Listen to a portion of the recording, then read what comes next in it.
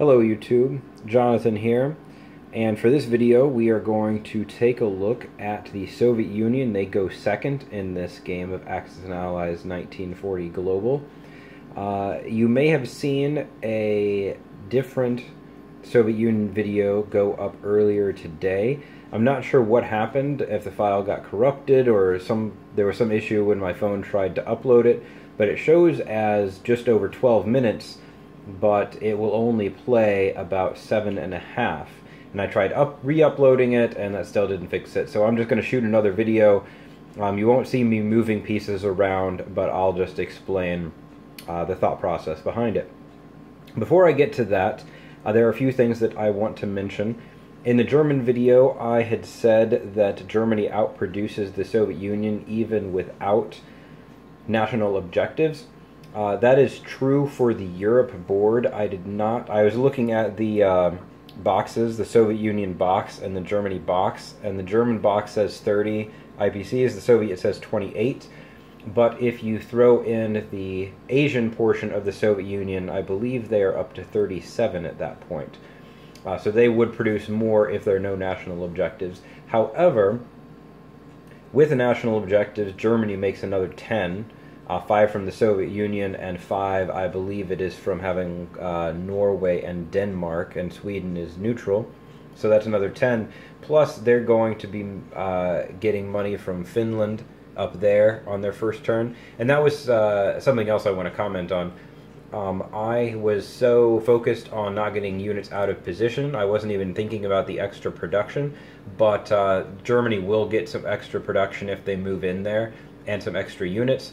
So I have just moved one guy over there to activate that, and I shuffled some guys up from Denmark on my transport up to Norway to help secure that. Let's see here. Oh, and then also they would get more production from France, from Paris, and then from Normandy. And if you want to go for southern France, you can. I did not in this situation, but that's worth another couple production. I also, or rather it was brought to my attention that it is possible for England to scramble some fighters over in this sea zone. So I decided that instead of doing that, I would go ahead and attack this transport, but instead of attacking this transport and destroyer that was over here, but instead of attacking this one, I'm going to send that sub in here to help strengthen that assault. And in thinking about that, there are enough forces over here in these two sea zones that even if England were to scramble everything, Germany should be able to take them out. So there really is no point in England scrambling there. There could be a point, however, in them scrambling over here, and so I'm just not going to send my sub that way. Aside from that, I have made a number of non-combat moves and also kind of simulated, as you can see, what the situation might look like after the battles in the German video. I have the general strategy with this movement is to move the infantry, especially, or everything that can only move one space, really. So infantry and artillery up this way along the front, and then keep the units that can move twice, so your mechanized infantry and your tanks over, just a little bit further behind. That also puts us in a position we could go after Yugoslavia if we want to, or I'm sorry, if Germany wants to. Because I'm focusing on Germany's moves, I'm thinking of playing as the Axis. I will switch to the Soviet Union here in just a little bit. But Germany is in a position to go after Yugoslavia if it wants to. It also has a carrier here with a fighter and a tactical bomber on it. We've got a fighter and a tactical bomber in Holland, and we also have the same thing over here in West Germany along with 2 bombers. So probably not enough to take out England because they're going to put units down on their turn. However, if they do something foolish, we do have a significant force we could throw their way if we wanted to, along with cruiser bombardment and a battleship bombardment. We do just have the one transport though, so we'll want to think about that carefully, but if the opportunity presents itself, that is certainly an option for us. I've also positioned some fighters down here to help with scrambling, if it makes sense to do so, if the British decide to come in here and do something annoying. We aren't going after the Soviet Union, so we don't really need to worry about them being in position on turn 2. We're probably going to hit them either turn 3 or 4, depending on how things look. We're not going to get that far in this strategy video, but this German opening really has no intention of attacking the Soviet Union, of course on turn 1 or even on turn 2, because our units are way out of position. The earliest we would think about doing that is turn 3, and we're probably going to do it on turn 4. So that's Germany. Now let's move over to the Soviet Union. The Soviet Union is not able to attack Germany until either its 4th turn or when Germany attacks it. And we can see, as the Soviet player, that Germany is in no real position to cause us much damage at all. So we're not too worried about that. We're going to buy mostly infantry on the 1st turn. And the idea is that we're going to basically create a wall, as you can kind of see here.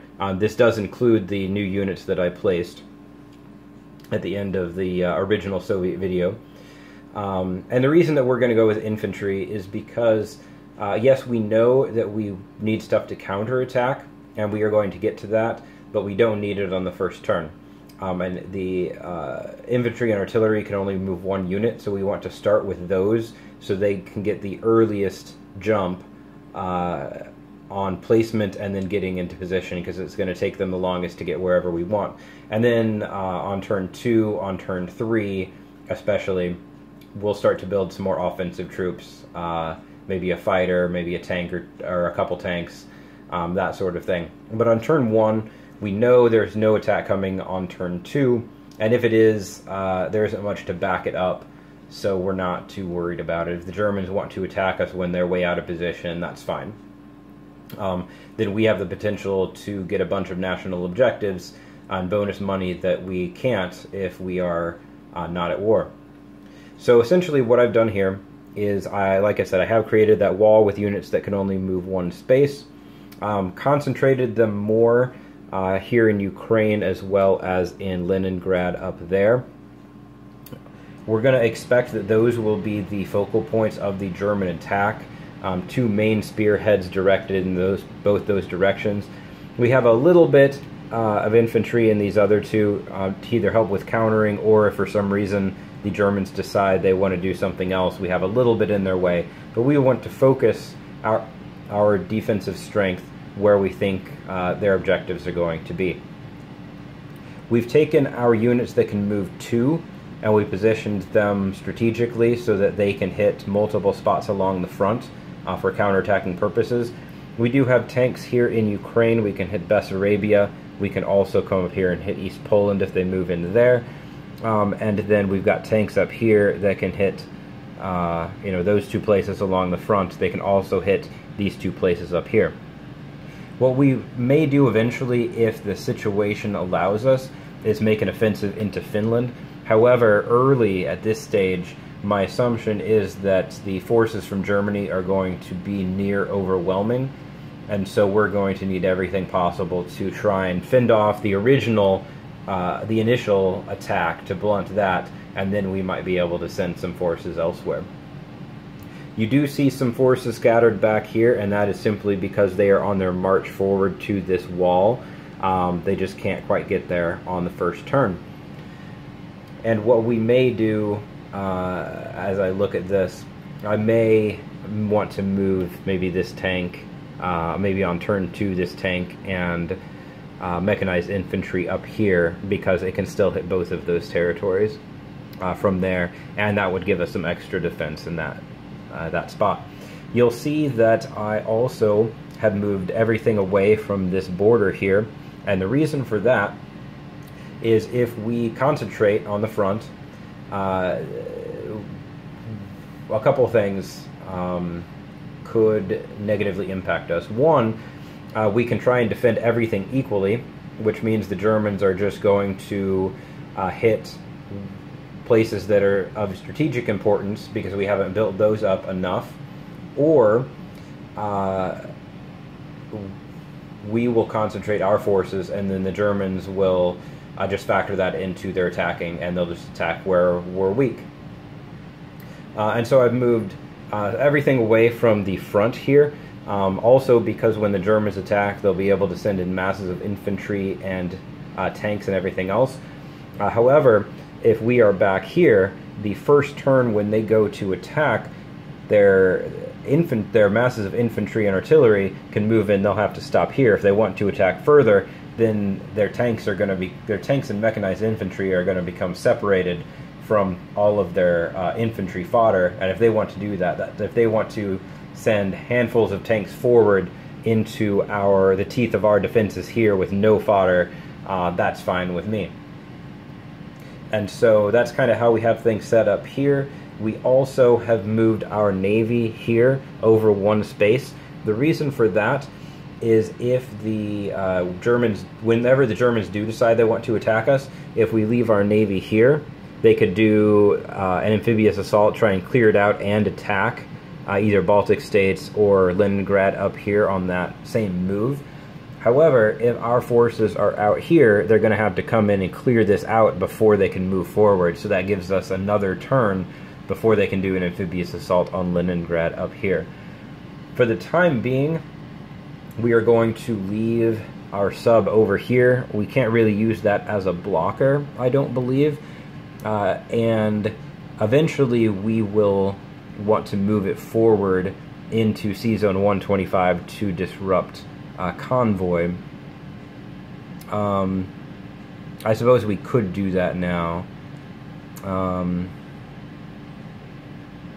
Yeah, I'm going to go ahead and do that. I mean, we aren't going to disrupt the convoy. We can't because we aren't at war.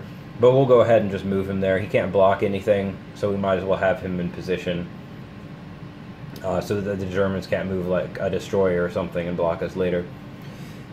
Now, one other thing down here in this area, we could attempt to go after Iraq. We could also attempt to activate Persia. Now, I have mixed feelings about that.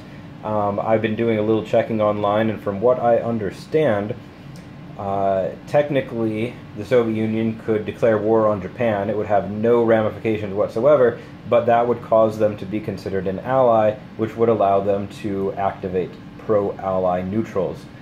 My personal opinion, thinking about things historically, I am not really a fan of that. The Soviet Union at this stage certainly was not a friend of France or England or even the United States. They were on friendly terms with Nazi Germany, and not to the extent that Italy and Japan were, but they had that treaty, the non-aggression pact, and so I would hardly call them an ally. Now, maybe you could say declaring war on Japan changes that. Personally, I would argue against that and say they are not an ally until they are at war with Germany. There's actually combat taking place over here.